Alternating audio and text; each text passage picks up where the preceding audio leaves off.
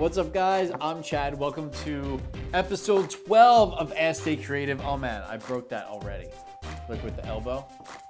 Another one of Carter's creations here. Anyway, we are filming this in 360 mode, which means you can see Clutch if you're watching the 360 version of this video. Hi, 360 version of the video. Oh, click here, right on the screen. There's gonna be a thing or a link, and then you can watch in 360 mode. I think on Facebook and on the YouTube, which is very fun. So you should definitely check that out. Which means you can take your device and you can swivel around in your chair and see all the wonderful things that we have going in here in the office. Anything of note? I don't know. If you find something interesting, let us know. On YouTube, Zebibricks asks, what does Lego mean to you? Oof, what does Lego mean to me? That's a really good question, actually. I don't know which way to go with this. Lego means limitless possibilities. That's probably the biggest takeaway. It's a medium that can be used in lots of different ways, whether it's to have the vision in your mind and create with it. But then, I mean, I talked about this a lot. I also think that the time you spend with it programs your brain in a way that really unlocks some other cool stuff to let you achieve what you want to achieve outside of Lego. But the time spent with Lego allows you to do that. So I'm gonna go with that. I think that's the answer for today. On YouTube, Peachbricks asks, Technic story? Oh yeah, we talked about Technic last time, about how there was a little Technic episode. All right, so I got a Technic set, and it's good, it's a holiday time, so it was like holidays, I got a Technic set, and I went to build it, and it was missing a piece, and specifically, it was like a 1x10 Technic brick. It's either a 1x8 or a 1x10 Technic brick. Not the lift arms like they have now, but like the brick with the holes in it, right? Chris is gonna put that on the screen so you guys can see it. And it was red, so find a red one there. And it was like some Technic car. And the set was legitimately missing this brick. So it was like that point in the instructions, and you know, everyone gets there like, oh my God, I'm missing a piece, but it's either like in a bag or like on the floor or like under the instructions, right? Usually you find it, but in this instance, like legitimately the piece was not in the set. I didn't have another piece in my collection like it because I was just getting into Technic. So when I brought this to the attention of my parents, I was like, hey, we're missing a piece. They're like, okay, well, we could take it back to Kitty City. You don't even remember Kitty City, right? That was the thing, Kitty City. We could take it back to Kitty City. So we go back and we take it to Kitty City. It's a long, drawn out story. So we go back to Kitty City, and I overheard, I think it was my mom say that, you know, I think maybe just the set was too hard for him. I don't know if she believed that, and she's watching too. She's gonna be like, oh man, I can't believe you remember the weirdest things. I think what she wanted to do was like have an excuse to return it. I don't think she really believed that it was too hard for me. At least I don't want to think that, because it wasn't. And I love Technic. That's the Technic story. It was the feeling I had when I was missing that piece and I really wanted to finish the set. And then maybe even someone believing for a second that it was too hard for me just made me just want to like buy the biggest one there was possible and build that and be like, hey, it went too hard. I can build this thing. Now it would be like if I was like, if I was building all the time now, I would be like, this was before First Lego League. I would have been all about First Lego League and all the EV3 stuff. I would have been all up in that. Yeah, so if you want to know more, you know, ask more follow-up questions about that, about, you know, where that ends up going. But I think that's as much as we'll give you for today's episode. On YouTube, Peyton Lester asks, what kind of camera do you use to record all of your videos? Hey, I like this, like a little techie question. So we've got the Nikon, yeah, he's like doing things. You can see it now, you can see it with the 3D stuff. All right, so we'll start with the 3D camera. This is the Ricoh Theta S, which is pretty new. We ordered it the day it came out, and then it took like 3 weeks for it to show up because they were out of stock really quick.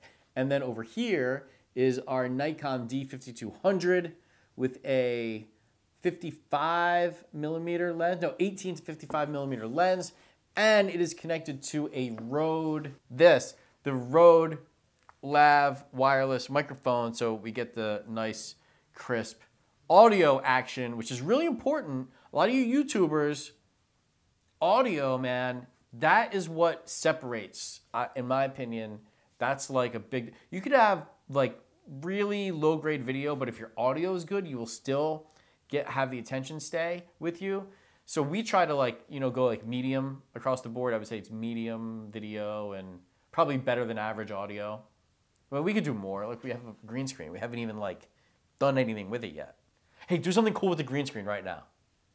It'd be weird. Oh my God, did you see that? Look at the big American flag. He's waving. I don't know. There was like some Jurassic dinosaur. Oh my God, what's gonna happen? All right, so now Clutch is gonna do some green screen action. That's gonna be fun. We could totally amp up the quality. So if you wanna see more green screen action, let us know. All right, that's your tech answer of the day. On YouTube, Megamat777 asks, are you looking forward to the new LEGO Nexo Nights? Of course I am, Matt. Yes, Nexo Nights. I am. I mean, look, we got a sneak peek when we were at Comic-Con. Yes, I'm gonna buy some Nexo Nights sets for sure. And I like that Joker creature. We talked about this in another episode, I think. Castle and what are we mixing up here? Space. Joker's name is Jestro. Yeah, Jestro. I like Jestro. I'm gonna have an army of Jestros. Where's a great place to go if you want to buy a whole bunch of the same thing? You know a place you can go if you want to buy a whole bunch of the same thing? It's because it's called Bricklink. I know, there's gonna be people, it's unbelievable, but there's gonna be people that go buy all these sets that Jestro comes in, and then they are gonna put them in their store, and then people like me can be like, you see that Jestro? I want 12 of those, please. On YouTube, Zebibricks asks, will you ever help other channels out or have a YouTube area at Brickfest Live? I had a conversation about this today, Zebby. Detailed conversation specifically about YouTube and Philly Brickfest. Not necessarily Brickfest Live, but definitely Philly Brickfest. Philly Brickfest isn't a thing without YouTube. And there are people now that we know at Google/YouTube that we may be able to pull something together. Now I just said all these things out loud, which means there's absolutely going to be follow-up. We can't promise anything, but we do want to have something at the event. Well, first of all, I know we're going to be doing some live streaming. We did that last year, so we'll do it again. And there will be a place where if you do have a YouTube channel or you want to participate in a YouTube channel, at Philly Brickfest, there's going to be a specific designated area for that. But at Brickfest Live, what we do now is have the Brick Show experience where, and there's gonna be new video coming on that Clutch is gonna whip up. He was already looking for the raw footage today. Fun things. You come in and you have a chance to be on the Brick Show yourself. Yeah, so the YouTube Brickfest Live / Philly Brickfest stuff is happening, and we want it to just get bigger and bigger and bigger and have it really be a feature of all of our shows. And, you know, it's just like an evolution process at this point. So we're trying some things out. You know, we'll see where we are 6 months from now. On YouTube, the Lego Wild asks, is the Lego Group part of any of your Brickfests? The Lego Wild. The Lego Group is part of Philly Brickfest. That is the only one so far. Maybe there will be an announcement soon about another show where Lego would be involved. So Lego only gets involved if it is a adult fan of Lego convention. So that means that there are dedicated days specifically allocated to fans, hardcore Lego fans, mainly 18 and up, that build as a hobby, and they need a platform or a place to come together as a group and then show their creations to the public, which is what the public days turn into. So there's a certain criteria that we need to meet in order to have support from Lego for Philly Brickfest, which all other convention owners do have. So you know what the other conventions are. We've named a couple of them on the show before. But for us, Philly Brickfest is the one that Lego does provide some support for. And hopefully we get some Kevin Hinkle action at the 2016 show. All right, well that sums it up. That wraps up our first ever 360 video. That was cool. Hope you guys enjoyed it. Let me know in the comments. Yeah, we went deep. We went way back into like Chad Technic history. We talked about some future things. We talked about YouTube plus our events and what that means. I like it. All right, guys. Keep asking questions. Use hashtag AskStayCreative. All right, guys. Stay creative. Peace.